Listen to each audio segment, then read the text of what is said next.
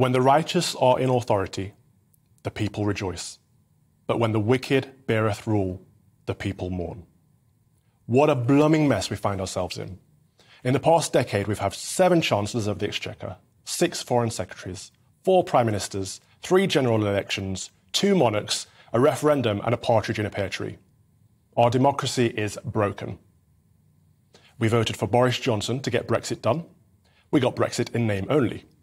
The establishment never forgave him for Brexit, and the left of the Tory party, along with Labour and the mainstream media, seem to have been campaigning to get rid of him ever since.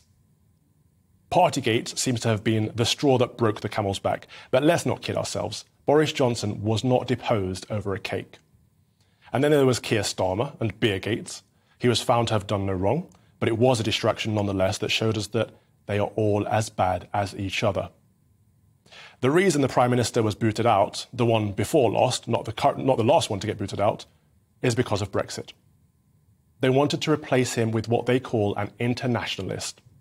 Rishi Sunak was the favourite, Jeremy Hunt and Penny Mordaunt close behind. And once Boris was out of the way, they thought that Sunak would walk it. Who wouldn't win against Liz Truss and her wooden performances, bless her.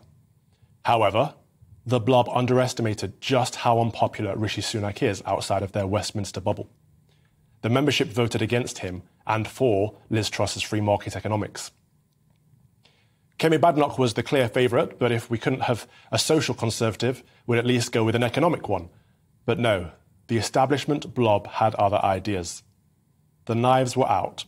The establishment doubled down on implementing their coup, showing a lack of faith in Trussonomics, and the market followed suit. If you ask me, the International Monetary Fund went along with the internationalists. Who'd have thunk that? The markets didn't want to be free.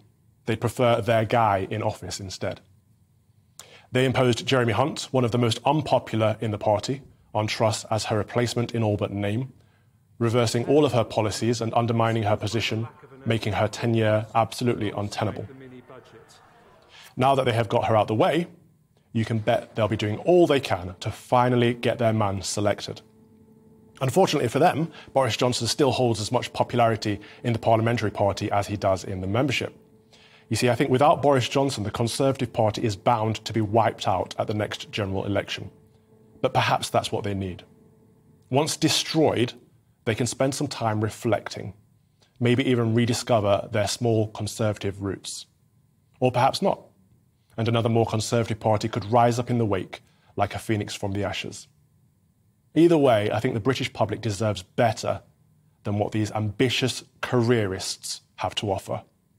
It's high time we returned some public servants to Whitehall. British democracy needs fixing. We've given this lot a go, and look where it's got us. Is now the time to say enough is enough? Is it possible to make the Conservatives conservative again? Or are we ready to try something different?